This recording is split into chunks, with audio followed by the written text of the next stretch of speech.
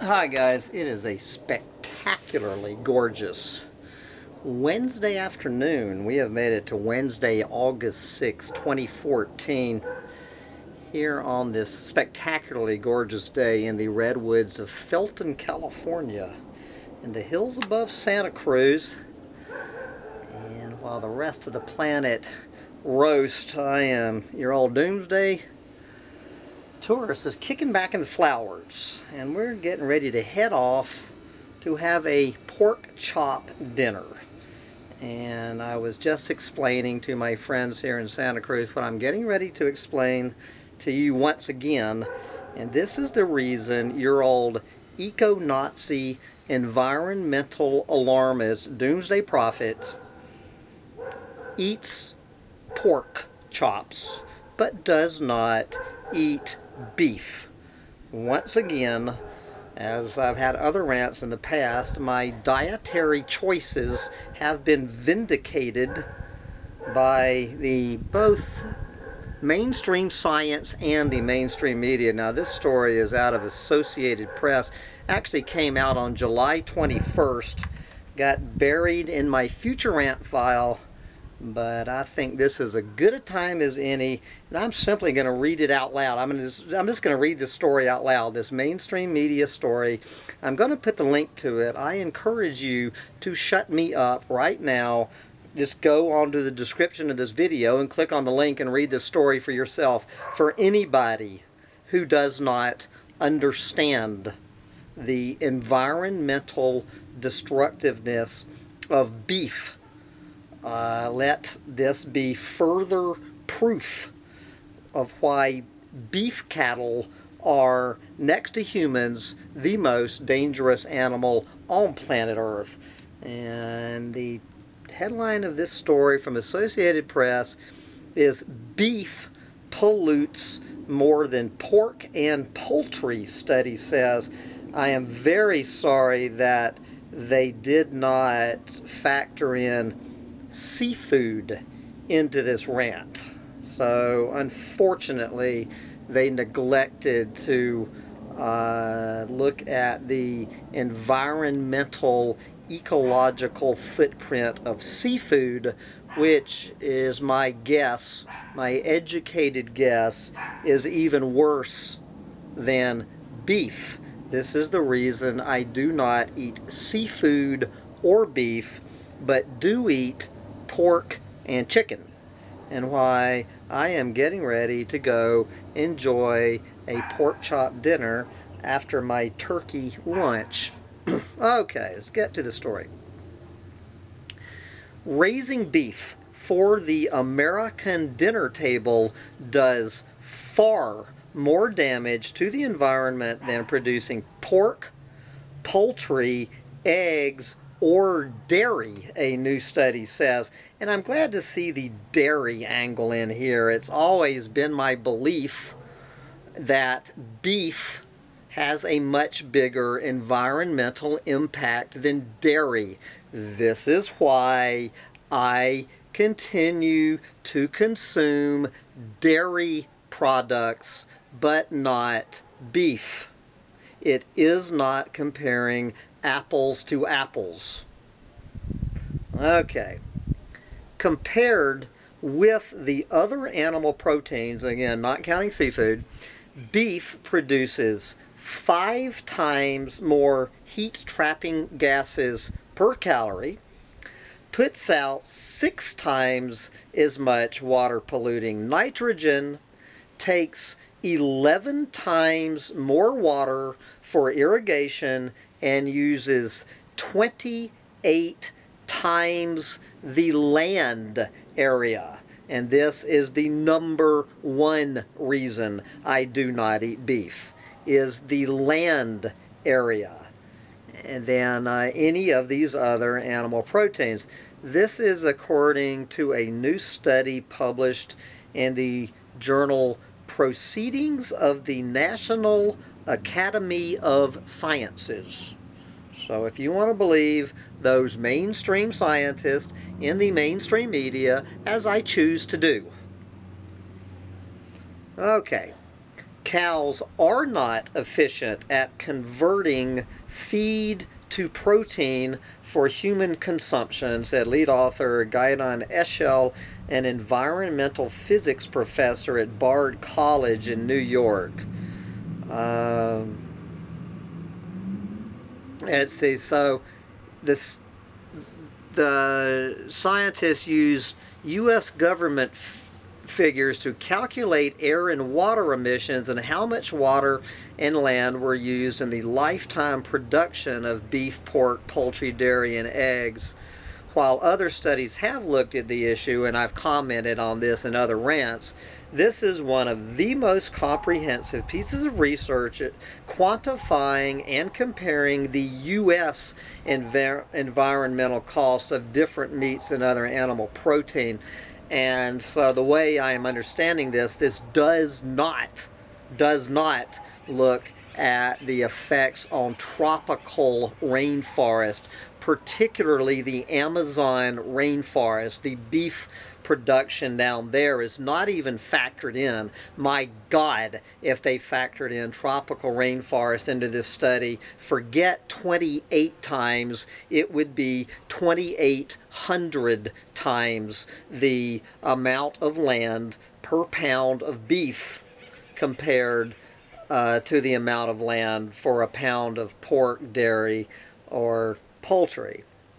Okay, and needless to say, the beef industry called the study, quote, a gross oversimplification of the complex systems that make up the beef value chain.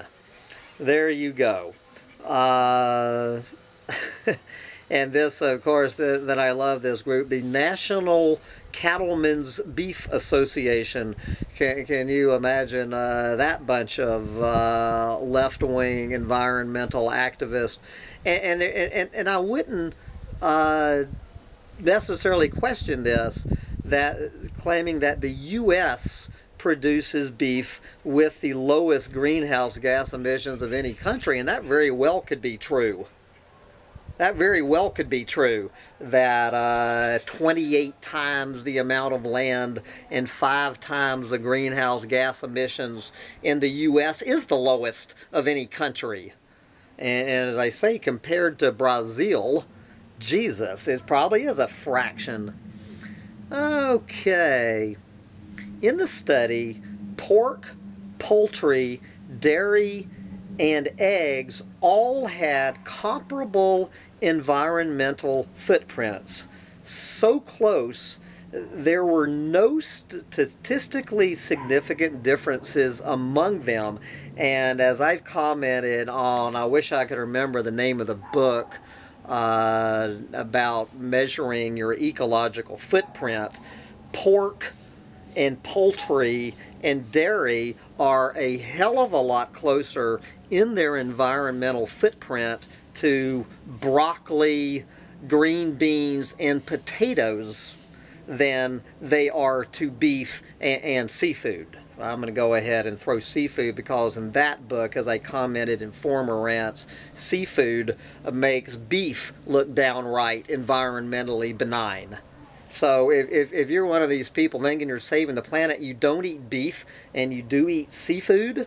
But anyway, that's another rant. Let's stick with the anti-beef rant. Okay.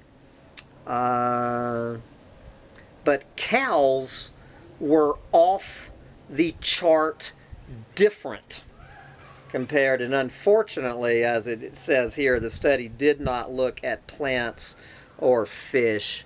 All right, cows burp major amounts of methane, a greenhouse gas that is dozens of times more potent than carbon dioxide. And so they produce considerably more methane than pigs, chickens, or turkeys do. Blah, blah, blah. Because they are bigger and take longer to put on weight for meat, cows eat more food over their lifetime than other animals raised for protein. Nitrogen from the fertilizer runoff can harm rivers, lakes, and bays, causing oxygen-depleted dead zones. The use of irrigation water is a major issue out west where there are droughts like the current one in California, and so much land used for farming changes the biodiversity of a location. I bet it does. And this is my old buddy Ken Caldera, an environmental scientist at the Carnegie Institution for Science. He wasn't part of the study, but he has a similar results published in an upcoming study in the journal Climatic Change. So Ken Caldera, I've mentioned this guy in my climate meltdown rants, one of these climate guys. Quote, "It really looks like beef is a lot worse environmentally than these other meats. I bet it is." And so what they do is then they put 4 statistics on here where you can really see, they chart these things. I wish that you could, you probably can't see this, guys. But anyway, the top line, these lines that go about 5 times as wide as all the other lines, that is the beef, for instance. On every one of these, it is completely, guys, we're talking on a scale. Here is land. Well, as I mentioned, it's 28 times. Anyway, they graph this out so you can see this charted out. Okay. Now we're getting back to what Hambone Littletail did in the year 2008 when he pulled his head out of his ass and stopped eating beef. Okay, Eschel calculates that the average American who switches from beef to pork would reduce the equivalent of 1,200 pounds of carbon dioxide per year, which is about 9 days worth of the nation's per capita greenhouse gas emissions. And the EPA calculates that this savings, just by every time you want to eat beef, you eat pork or chicken instead, the EPA calculates that this would be the same as the emissions from 61 gallons of gas or burning 580 pounds of coal. Okay, and Caldera, in his calculations for his study, found, quote, eating 1 pound of beef causes more greenhouse warming than burning a gallon of gasoline.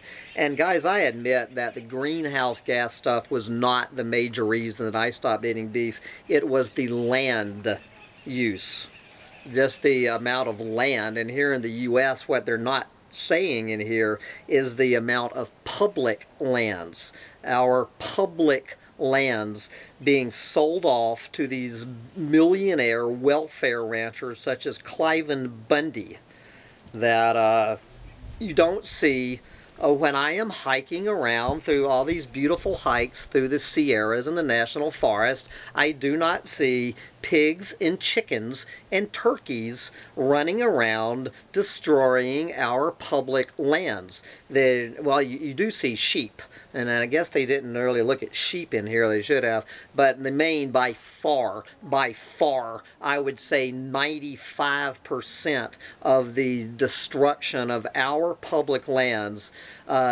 being subsidized to these multi-millionaire beef ranchers are from beef cattle. Okay, the message from the study is, quote, whenever possible, try to replace beef with other sources of protein from animal sources, says Eschel, who says he does not eat meat now, but he used to raise cattle. So then they talked to some nutrition scientist at Cornell who said it makes sense to them. Let's see, so Caldera looking more at the climate impacts, found that livestock accounted for 9% of the world's total greenhouse gases, and their overall output has increased 51% since 1961. He found that the developed world, including the U.S., has actually decreased its carbon emissions by 23%, but the developing world has more than doubled its emissions, and you better believe that continues to skyrocket. So overall greenhouse gases on the planet rose by more than 50%. And countries like the United States are importing beef from those developing countries, potentially skewing the U.S. results. And I'm quite sure that is true, but it is China. It is the beef consumption in China that my guess in the next 20 years that China will completely leave U.S. beef consumption in the dust. And China will probably, I'm guessing, account for easily 50% of the beef consumption on this planet. So anyway, I hope for the few people on the planet who care to understand this, that this helps. And with that, I have made myself hungry with all this ranting, so I'm going to get up out of this chair and leave these beautiful flowers and go enjoy a pork chop dinner with my friends, and I will sleep well tonight.